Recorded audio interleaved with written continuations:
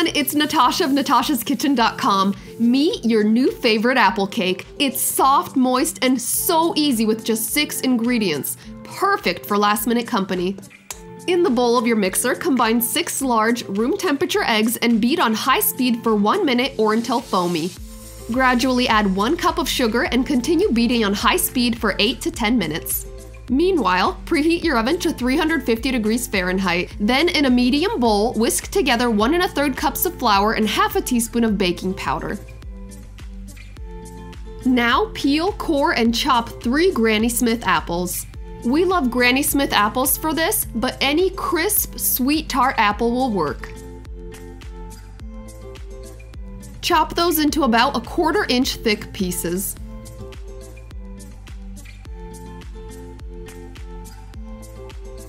The mixer has been going for about 8 or 9 minutes. Notice that a thick and fluffy ribbon forms when you pull up the whisk. It's just right. Quickly fold in 1 teaspoon of real vanilla extract for a little extra flavor and mix just until blended. It's important not to overmix this batter because you're relying on the volume of the eggs for the cake to rise. Now sift in the flour mixture in thirds, folding between each addition, and scrape from the bottom of the bowl to make sure you don't miss any pockets of flour. Continue folding just until all of the flour is incorporated and you no longer see streaks of flour. Now add most of your diced apples, reserving about 1 cup for the top.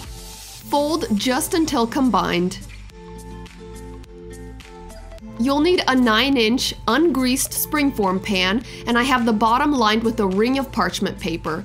Transfer all of the batter into the pan, gently smoothing out the top.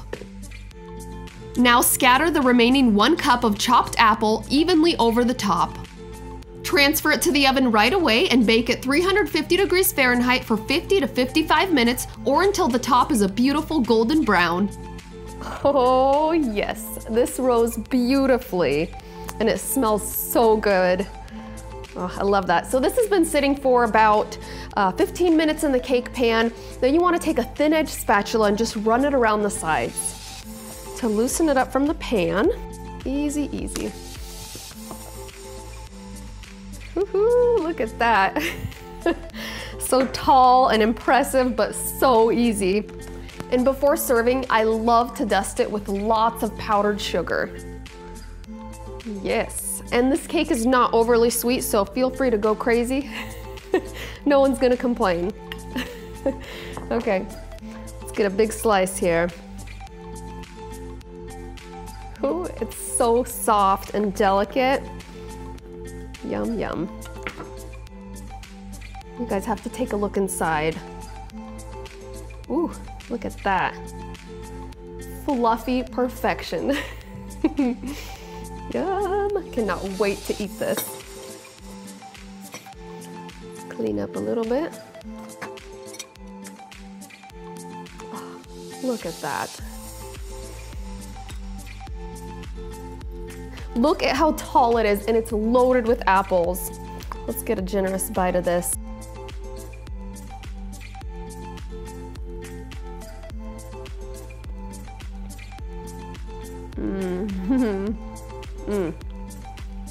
You guys, this is absolutely delicious. It's a classic for good reason.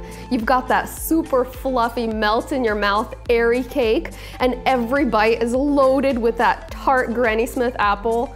This is a winner, and it's so easy. It's perfect for breakfast, brunch, or a really quick and easy cake for unexpected guests. This is a keeper. If you guys enjoyed this video, give me a great big thumbs up below. Make sure to subscribe to our channel, and we'll see you later.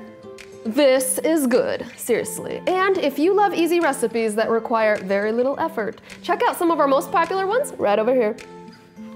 And click below to subscribe. See that button down there? Click it now. Bye.